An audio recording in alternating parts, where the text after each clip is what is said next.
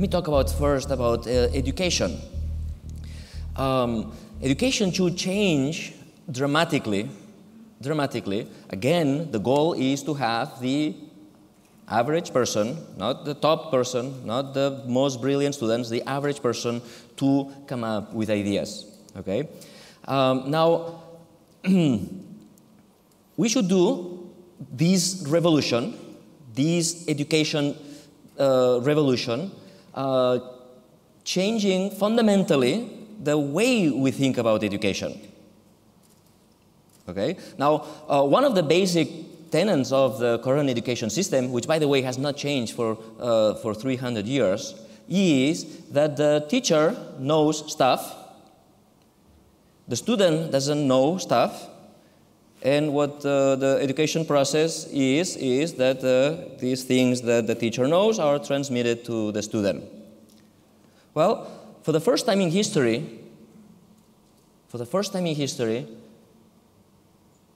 we are in a world in which the student knows more than the teacher in very important ways.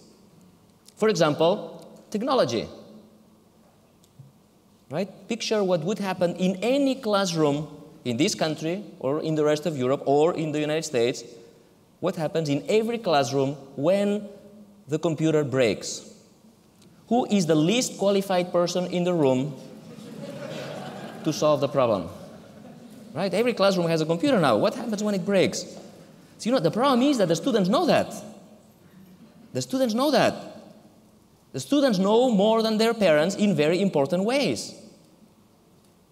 Right? What happens in your house when the new cellular phone arrives or when the new computer arrives? What do we all do? We tell our kids, right? Do it.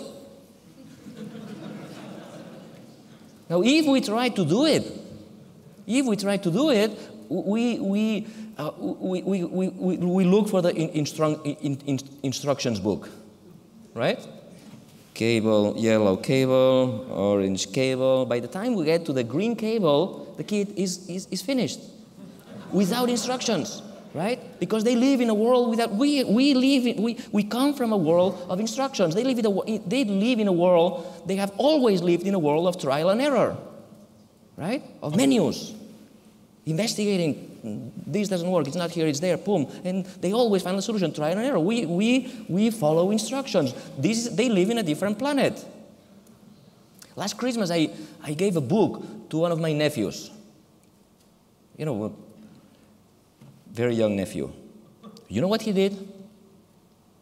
He opened the book and he started pushing the words.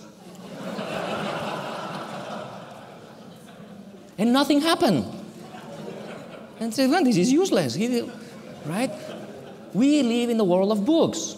And books were the most efficient way to transmit information in the past when there was nothing else, right? But now you need things to happen when you push them, when you push words. You push words, Wikipedia shows up, or a video shows up, or a definition shows up, right? Now we insist on teaching our kids using these old technology that we call books. I'm not saying the kids shouldn't be reading books. They should be. I'm sorry. I'm not saying that kids shouldn't be reading. I'm saying that perhaps the best way to convey the same information is not through books. It's through the new technologies. But we come from the old world, and we haven't changed. When I was a kid, my parents, my father, forced me to read one very important book in Spanish called the Quixote. A huge book. And when I saw that thing, I said, Daddy, this is very large. It's going to take me 3 months to read this. And I asked him, do you know how many movies I could watch during this period that I'm going to spend? You know the amount of information I could gather by going to the movies instead of reading books? And he said, read books. And I read the Quixote. And you know what? I read the Quixote. And do you know the Quixote? So the Quixote was somebody that was crazy. And he said, Daddy, I read the Quixote, and the guy is crazy. And do you know why he's crazy? Because he reads books. and this makes sense, actually. It is picture a scene of somebody reading a book in 1605, which is when the Quixote was written. Most people didn't understand this thing that we call books, right? And if you don't know what a book is, and you see somebody looking at a piece of paper for hours and hours, you would think this person is crazy, right? Because the illiterate population, in other words, the majority of the population at the time, they didn't really understand. And because they didn't really understand, they thought Quixote was crazy. Well, that same look is the look I had when I was watching TV as a kid, and my father thought I was crazy. That's why he forced me to read books. And that same look is the look that now we see in our children, not when they watch TV, but when they are on the PlayStation. And we make the same mistake. You stop the PlayStation. Let me introduce Ares. Ares is assembling reconfigurable and luminal surgical system. This is a new surgical procedure for cancer. This is for stomach cancer. This is like a pill, right? A pill that you program. It's like a little pill you program. You scan the body of the patient, right? And with a computer, you program the pill going from your mouth all the way to the stomach. It proceeds with the surgery. It gets the tumor, and then inside, when it's inside the stomach, it reconfigures itself into this animal, with three heads and three arms. It cuts the tumor. It puts inside the pill, and then it comes out. Okay. Now ask yourself, who is going to be, or who are going to be the best surgeons of the future? The kids that didn't listen, the kids that didn't read the Quixote, the kids that have you seen these people's fingers? How fast they move? Well, we don't understand. We live in another planet. We think they're crazy. But this dexterity actually will be important in their lives in the future. I'm not saying that we should all run and tell our children to play in the PlayStation for 8 hours. What I'm saying is that we should understand that they live in a different world, and the education system should adapt to this new world, and it's not adapting to this new world. The education system is still with the old books, with the old teachers. Now, the education system should change in other ways. And the most important goal should be not to encourage curiosity, but at the very least, not to kill curiosity. Right? Curiosity is the key ingredient to come up with ideas. Now, the majority of education systems in the world end up killing the natural curiosity that children have. At age 3, 4, 5, children are very curious. At age 20, 21, 22, when they leave college, most of that curiosity is gone. We killed it. We don't encourage, for example, to ask questions. But of course, if you don't ask questions, you cannot get answers. An idea has two parts. First you ask, then you answer. You have to realize something is broken, something doesn't exist, something could be done better, something is wrong, right? If you don't understand that something is wrong, something can be done better, something is broken, you're not going to solve it. So before answering, you need to ask questions. Are we teaching our kids to ask questions? Now, in most systems, what we do is actually kill. If a student has a natural tendency to ask questions in class or investigate with the teacher, if the teacher tells the student the truth, and the student naturally investigates whether that's the truth or it's not the truth, and finds that there are other truths, or there are other people that see that truth in a different way. And the student dares to put that in the exam. Oh, the teacher says A, but I did my investigations and A is wrong. What's going to happen to that kid? He's going to fail, right? The kids know perfectly how to answer exams. Sometimes they know that what they're answering is not true, but they know what to answer in order to please the teacher. And that's killing curiosity. For example, maths. We all know that math is good, but are we teaching the right math? Remember math? Most of the math we learned in school, most of it was calculus. Now, for those of you who don't remember what calculus is that when you have train A leaving station 1 at this speed, and train B leaves the other station another speed. Have you ever encountered that problem in your lives? How many times did you have to solve these in class? Every year you had this train problem. Right? Now, of course, our world is full of math. But what kind of maths? It's usually statistics, right? It's data. It's graphs. It's probabilities. It's averages, right? But the statistics class is always the last class of the math semester, right? The last class. And it's usually that stupid lesson about a bag full of blue balls and yellow balls and what is the probability, right? That's the statistics we teach. Right? Math is really important, but are we teaching the kind of math that will be useful for kids to come up with ideas and implement ideas? Wasting talent. That's the most important aspect of the education. What we should really, really make sure we don't do is kill our students' talent. But that's what we do all the time. There's a very interesting study. In 1985,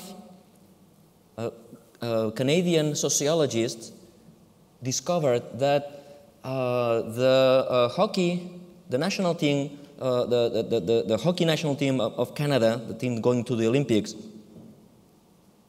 all of the players had been born in January, February, or March. And then he investigated. And he found that the overwhelming majority of the players of the National Hockey League were born in the first half of the year. And then many researchers started looking at other sports.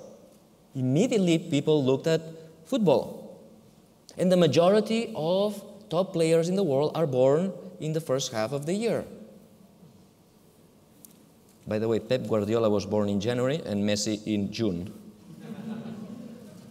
Actually, if you look, you can go now to the website of the UEFA.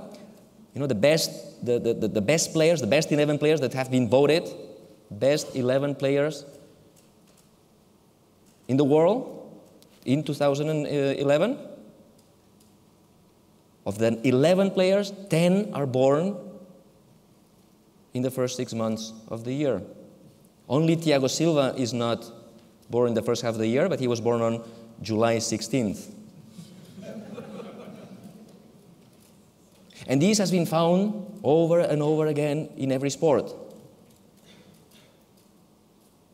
And of course, the immediate reaction to this is, well, it is astrology, right? February is the month of the gods of the wars and sports. It must be that. No, it's not that, of course. What happens is, the answer is super easy, right? What happens is that when kids are young, they compete, we put them in teams, and we separate them by age. The 6-year-olds play together, the 7-year-olds play together, the 8-year-olds play together. But of course, the 6-year-olds are, have people born in January, and they have people born in December.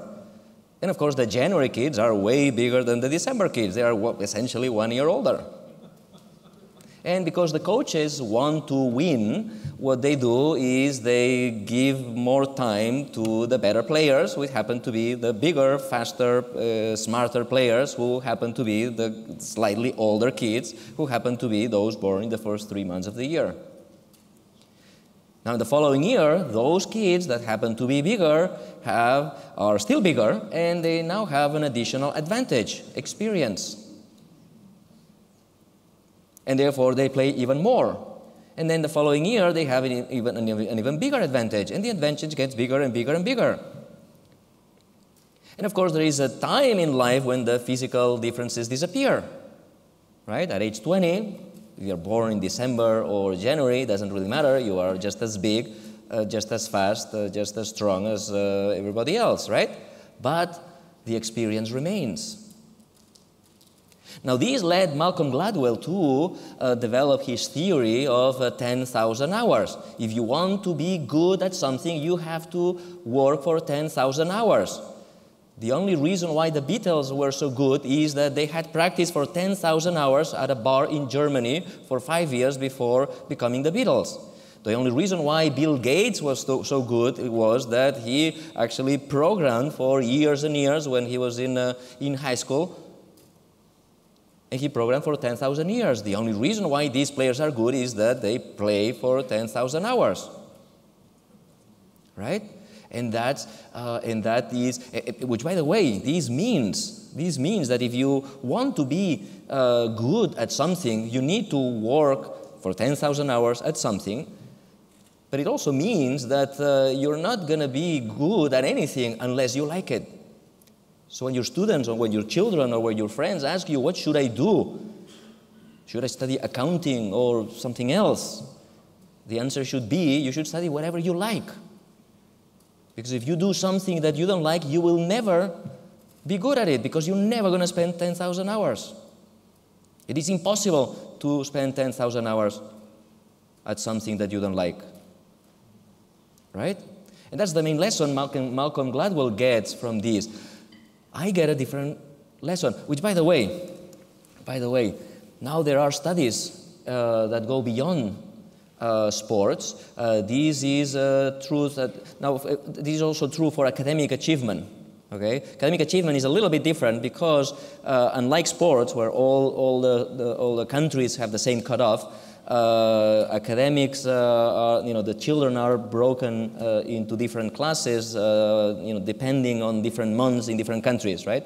In some countries, the oldest guys in the class are the guys born in August, sometimes in June, sometimes September. But if you do this correctly, academic achievement is also related to the month of the year in which you were born. And younger kids in classes tend to have lower grades. And the same thing is true for income, the same thing is true for leadership positions, and it's true for CEOs in the Standard & Poor's 500. The time of the year in which you were born actually matters. Which leads me to one very important question. And that's the last thing I want to mention today. One very important question. And that is, where are the December kids? Don't laugh. This is really important. This means that there are thousands and thousands of children with talent, because the innate talent of the December kids is the same as the talent of the January kids, right? But because we, without realizing, nobody thought of this before, but without realizing, we just separate kids by age, we immediately destroy the talent of all the December kids. How many kids born in December could have been great football players playing for FC Barcelona, and now they are not playing because they were born on the wrong month of the year? How many kids could have been great scientists, doctors, but because they were born in the wrong month of the year, we didn't give them enough time, we didn't give them enough opportunities, and now their talent is wasted. Right? The problem is that our education system is essentially a McDonaldization of children, right? Everybody should be the same. But now we can do it differently. We have the technologies, right? We can iPadize the children, right? iPad means that you can build your own newspaper, right? You can get the economic news from this place, the sports news from this other place. You can build your own book in your iPad. Well, the same thing we should do with our children. And because we are not doing this is the real crisis. Environmentalists usually ask the question, what planet are we leaving to our children?